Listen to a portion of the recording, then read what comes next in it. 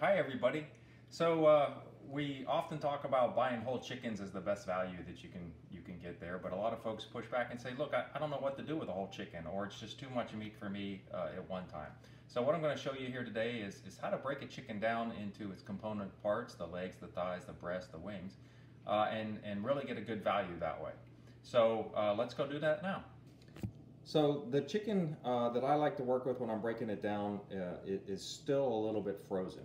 And what that allows me to do is it's easier to separate the parts that way. The joints come apart very easy that way. But you could certainly do this with a completely frozen, completely thawed chicken. This one here has been in the refrigerator for about 48 hours. So the outside is kind of tender, but down inside it's still a little bit frozen, some ice crystals. So what we're going to do is we're going to start with the legs and thighs, separating those. Right now I have the back down, the breast up. And so the first thing to do is to cut the skin between the leg and the breast and pull that open. As you can see, the thigh bone popped away from the hip socket real easy. So you're just going to take your knife and you're going to stick it in that section and you're going to cut that off. So here we have a leg quarter, thigh and leg. We'll do the other side same way. Pull that open, cut the skin, and just twist the parts of in different directions. Take your knife and cut the skin on the back side. So here we have another leg quarter. So to separate the leg quarter from the leg itself, the thigh from the leg itself, you can see this section of ring of fat right there and the different muscle groups. So here it is on this one. That's exactly where you want to run your knife to take the leg and separate it from the thigh. So again, we're just going to flex that joint, take the knife and push it right down there. And here you have it. Nice clean cuts, leg and thigh. We'll do the other one. Again, just flex that open a little bit, take your knife and just run it through there. So now we have a pair of drumsticks and a pair of thighs. All right, let's move on to the wings. So with the wings, I turn it over with the back side up, breast down. Again, flex that joint open a little bit, and you're just going to make a small cut, and then you're going to pop the joint, and then you're going to finish the cut. Okay, one wing, and doing the other one. Again, just remove some of that skin, pop the joint, and remove the other wing. Now we have a nice pair of wings.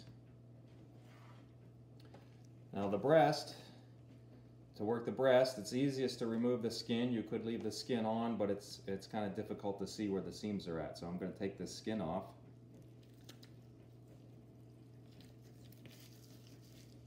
And again, it's a little bit easier to work on the breasts when they're a little bit more thawed out than this. So we'll make that happen. So here's the chicken breast.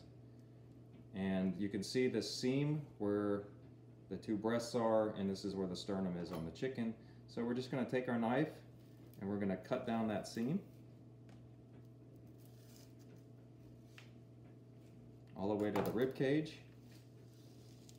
Stick your thumbs in there and kind of spread that open.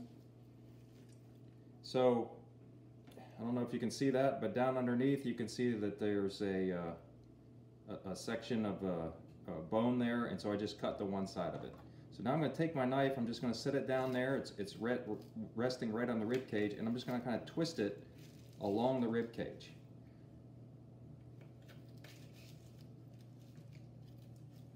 And up towards the top is the wishbone. We're going to cut along that wishbone and then separate that meat out and finish it off. I got a little bit of cartilage there. We're just going to clean that up. And again, it's real easy when the meat is still has ice crystals in it. All right, there's the chicken breast. We're going to do the same thing on the other side. Here you can see better that sternum. So we're just going to come right on the other side of it. We're going to cut down till we reach the rib cage. We're going to twist our knife and we're going to follow that rib cage down right along the wishbone. Again, spread it open and make your finishing cut. And another breast. So here we have 2 chicken breasts. And what remains is what we call the chicken frame. Lots of good meat on here, particularly the back, the skin, lots and lots of meat still. So what we like to do with this is put this in a pressure cooker or crock pot and make soup out of it. So we'll show you that next.